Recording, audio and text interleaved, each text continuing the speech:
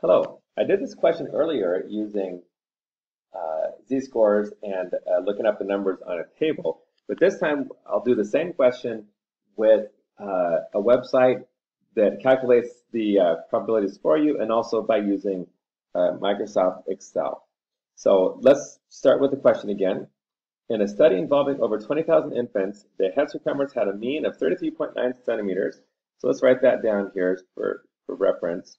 I'll use mu, the Greek letter mu, for mean, and a standard deviation of 1.3 centimeters.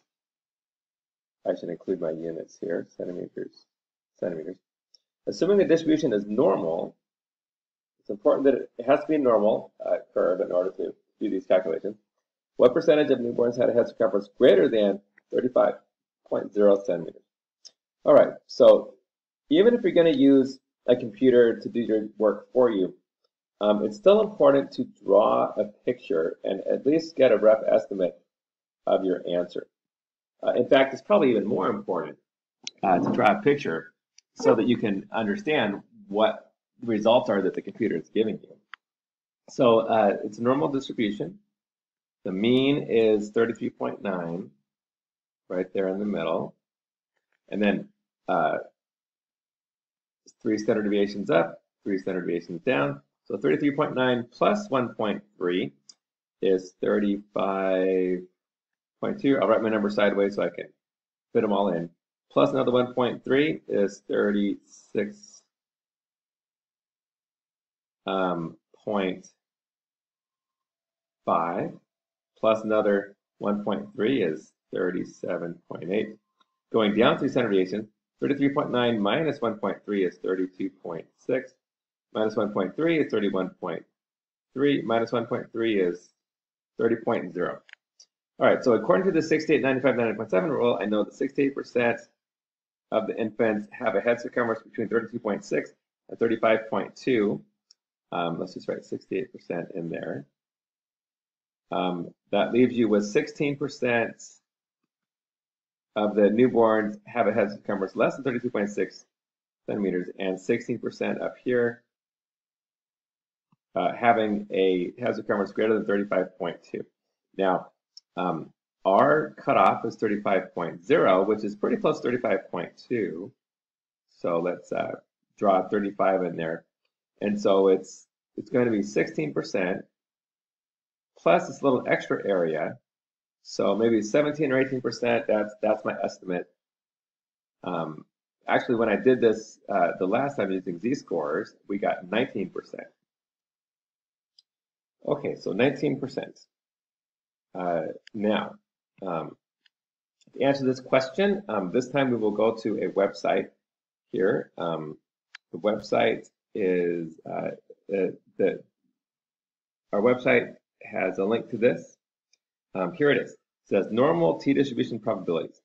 And so there's actually quite a few websites. You can just do a quick search on your browser. Just type in normal probability calculator or something, and something like this will pop up. So first click normal distribution, and then you type in the mean and standard deviation. So the mean was 33.9, standard deviation was 1.3, and then in this question, it was asking what percentage of newborns had head circumference greater than 35.0 centimeters. So that means I want probability of x being greater than something, in this case 35. If I wanted something less than, I would click the less than question. If it was a question about a percentage in between two values, I would pick the third case, p, probability of x being in between two values. But on this one, it's a greater than, so I'm clicking the middle one, and then click calculate. And it instantly gives you the answer. So what the computer is doing is it takes the mean and standard deviation and the value of x, it computes the z-score for you. And then there's a formula for, it's a very complicated formula that you can use to compute the area under the normal curve, and it computes that formula, it computes that that area, and so it's 0.198733, and it even draws a picture for you.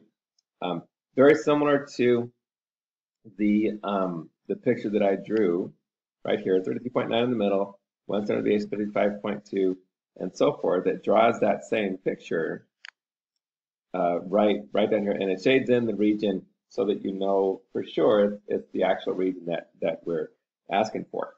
Now, if you watched the previous video where I did this calculation using z-scores, the answer was a little bit different. It was 0.19, and those last few digits is a little bit different.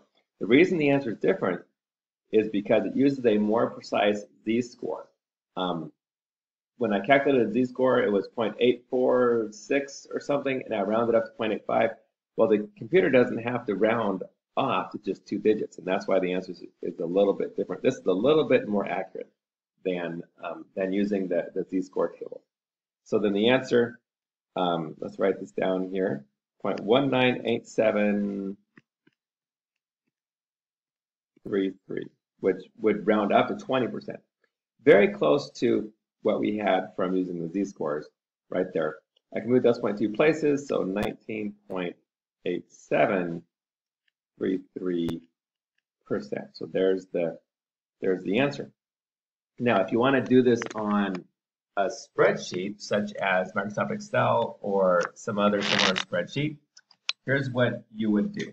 I have a spreadsheet open here. Here we go. Here it is.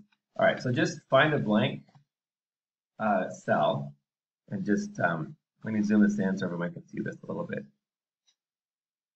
better. Here we go. So the command is norm dist. So =, norm dist. A newer version of Excel has norm and then a period and then dist, but norm dist still works. So you just type in your number. So the first number is X, the number that you're interested in, and then you type in your mean, 33.9, and then type in the standard deviation, which is 1.3. And then there's one more thing you have to enter in. Do we want the cumulative distribution function or just the actual y-coordinate of the graph? We want cumulative, meaning the total area from 35 on down, so type true. You always type true for these, and then closing parentheses, press enter, and it gives you 0.80127. It gives you the area to the left, just like the tables do.